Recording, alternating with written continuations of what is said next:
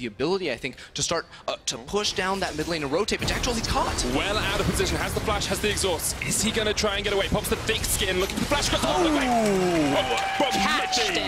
It's teleport in behind Vitality as well. Origin needs to re-engage this fight because otherwise it's all on Nefari by himself. Goes in, hits the hero play. Here comes Patrick, the whirling death. Runs its way through Vitality. That's one down. Kamashar goes.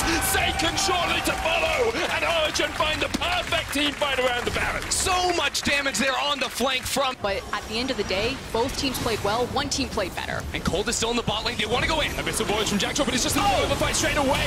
The sleep lands though. Alfari down as well. It's a 1-4 trade support for top laner, and now we'll see if Origin want to keep pushing forward because Cold's still down towards that bottom side. Mithy goes to sleep. Seiken there, landing the paddle starts from long range. Attila jumps forward, but the redemption's enough to heal Mithy. Mowgli jumping now. There's the shockwave though. It hits onto two. Patrick's going to turn this one around. Look at the Draven. The axes are spinning and Vitality are falling into their graves. Mowgli lands the long range glacial prison. Seiken forced off towards the bottom side, but Cold's going to keep chasing them out. And now this will be 3 inhibitors for Origin. You have to feel they're looking for the base. Cold is still looking for it. Seiken trying his best to hold on, and it's just Attila. It's just Mowgli trying to hold on. Both towers go down. What can they do? Game by game, kill by kill. It looks like Origin are realizing their true potential. Mowgli trying to do what he can to stop Patrick, but you just can't do enough. Patrick landing the axes into the back of Vitality, into the heart of Attila, and Origin will take down Vitality.